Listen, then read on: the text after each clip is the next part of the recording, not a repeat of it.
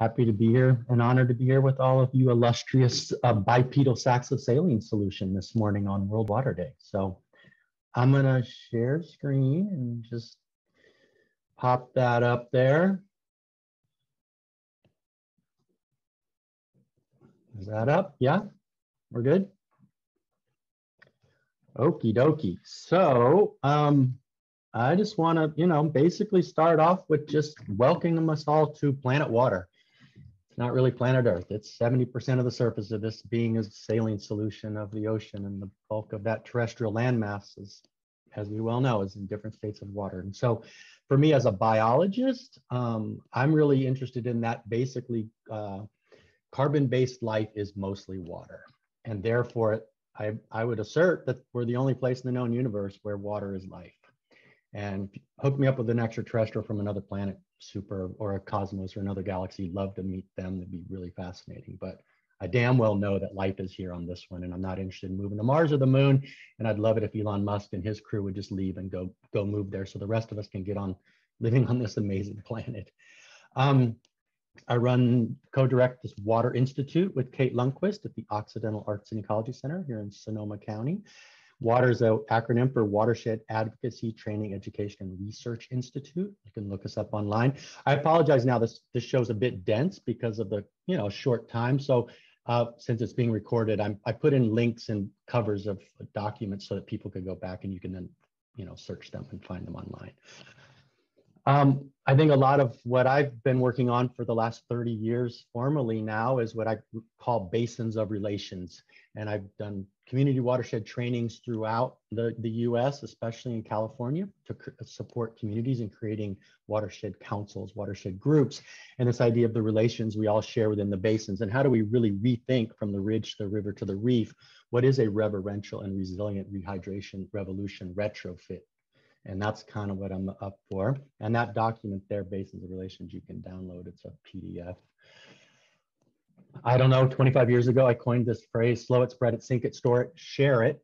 And you can find it. It's been published in a series of stormwater, water conservation booklets up in Canada, throughout California, different guidebooks, but it's a lot of getting into what I think we all have a sense around the restoration of small water cycles, but you can find these booklets online. And again, it's really the consciousness shift starting in the headwaters, which is the water in our own heads, to actually get the reality that we have to move from the drain age to the retain age, and that the dehydration, desiccation, degradation, death design is something that we have to move away from. I've termed that idea for a long time now, conservation hydrology. I went to school at UC Santa Cruz in conservation biology, and as an endangered species vertebrate biologist, it became clear to me that when the water cycle of a place is compromised, the carrying capacity for life accordingly is compromised. And so conservation hydrology for me is the nexus on behalf of trying to create conditions conducive for life. And we do a lot of that work at OAC, and then also co-founded this Russian River Coho Water Resources Partnership over 12 years ago.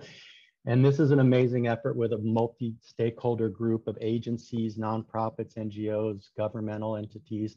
Here's 4 books that people are booklets, pretty dense booklets on streamflow improvement plans for 4 watersheds in the Russian River.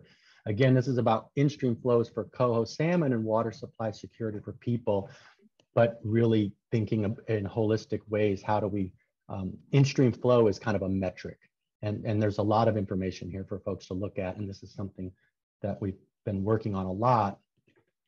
Another fun project that I helped co-conceive 20 years ago, and then we implemented it back a decade ago, is a roof water harvesting system for a little town called Bodega. So the fire hall's got 60,000 gallons to protect for fire. All the residential homes have roof water. We have agricultural water systems that are either 230,000 gallons, and then there's 2 of them at dairies that are 1.4 million gallons and 1.8 million gallon roof water systems, all of which are designed to get everybody out of the creek in the summertime from pumping from the stream, to keep that water in the stream for the fish. And this got funded to the tune of over $2 million by the federal government under President Obama, and is working and quite amazing. And then I work a lot in watersheds in California in the realm of fire and our legacy of clear cutting of our forests and overstock forests. We have an issue here. We have too many trees, but not enough forest, if you will. So our mantra is fewer trees and more forest. And we're really thinning for the quality of trees and then using that beneficial biomass for improving a whole suite of needs here, which has to do with gullies that are eroding and head cuts that are migrating and channels that are incising and delivering sediment to kill salmon. How do we use the problem of that fuel load to be a solution for water and carbon and forest resiliency? And so I've been doing that for pushing 30 years and actually formally have permits from the Regional Water Board and the California Department of Fish and Wildlife to legally place this hazardous material, as they term it, into the creeks. Yay, beavers. I got one slide for you on beavers. Could do a whole long show on beavers, but I would just reference you to look at these documents. We have a downloadable PDF there.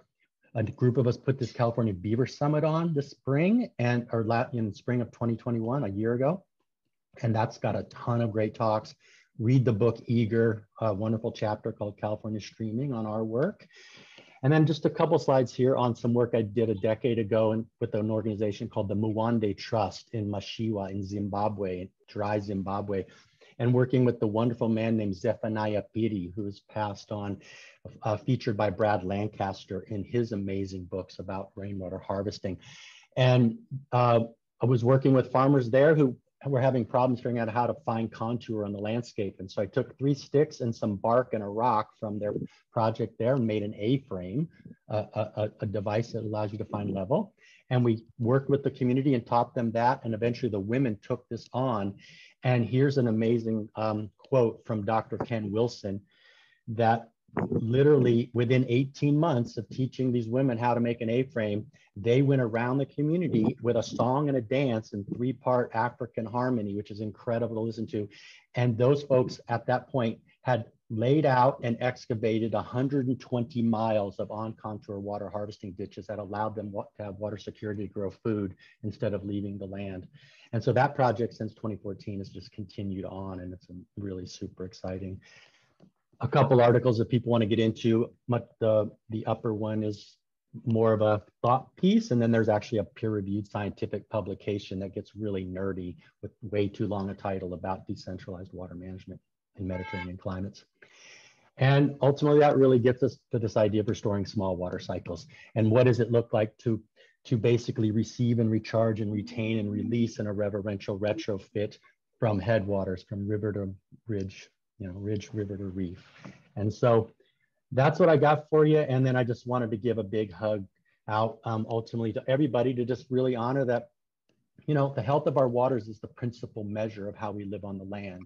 I love this quote by Leon Leopold. And to the degree we believe we live on planet water, then the health of planet water is really how we've been living on the land overall. And so with that, a big shout out and a hug to my friend Mikhail there.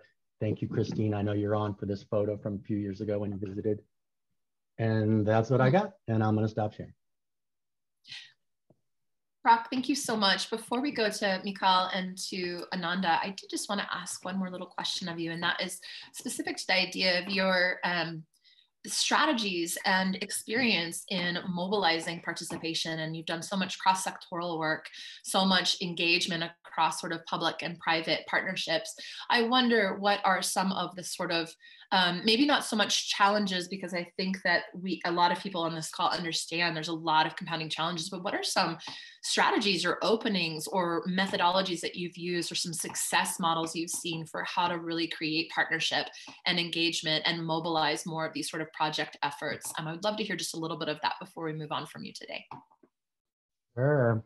Well, when folks download that Basins of Relations booklet, you'll see that there's a bunch of intro content, about history, but the basic part of that is really set up to support individuals and then also ultimate communities. And so we have a whole set of like problem solution statements for indoor, like where can people take agency personally, indoors for water conservation or outdoors for water reuse, gray water, roof water, storm water, compost toilets, retrofitting landscapes, edibility. And then there's a next section that really talks about community and building community at neighborhood scale or city scale and general plans and land use documents. And then it scales up to bigger policy documents. at the state, federal level. And so I think it's like a fractal, like I talk about ecosystem restoration, and the community work needs to fractal just in the same way that a drainage network fractals in a watershed. And so there's different scales. The headwaters to me feel like individuals. The main stem of the river feels like the feds out to the estuary. And so I think there's different levels. And where I mostly find leverage, an angle, would be, it's kind of like the Archimedean thing. Give me a place to stand and a lever big enough and I can move the world. And the leverage that we need to move planet water, the World Water Day, for us, to be honest with you, is around law. And so we have a federal Clean Water Act, we have state Clean Water Acts, we have Endangered Species Acts, we have water rights. And so I intersect in, oh, you, the county, are required by law to clean water up. How about I show you a way where we can facilitate you being in compliance with what you need to do while we build community to clean water that slows and spreads and sinks to bring the salmon back, so the fish and game people who are required to recover the coho. And then I need Fish and Game to give me money for coho, and I need CAL FIRE to give me money for fire, and I need the water board to give me money for sediment reduction. And I'm going to pair up all those funding sources to solve one thing, because the bureaucratic fragmentation is too siloed to realize they all have a piece of the puzzle. So our job is specialized generalists is to be networkers and linkers. And so it's more like mycelium, because you all are fungis and fungals. So mycelium honors your celium and our celium on World Water Day.